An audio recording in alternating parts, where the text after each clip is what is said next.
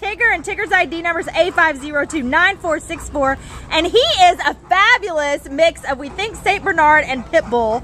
He is awesome. He weighs 86 pounds, and he came in as, oh, he was abandoned on January 30th, it said, from El Monte.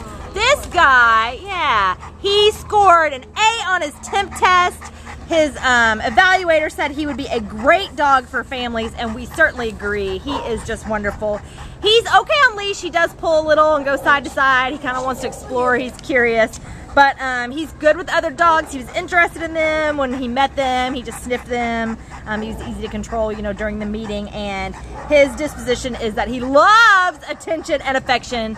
He just kind of like wants to lean on you and have you talk to him and rub him and pet him. And he just eats it up, as you can see. He'll just sit there all day for that.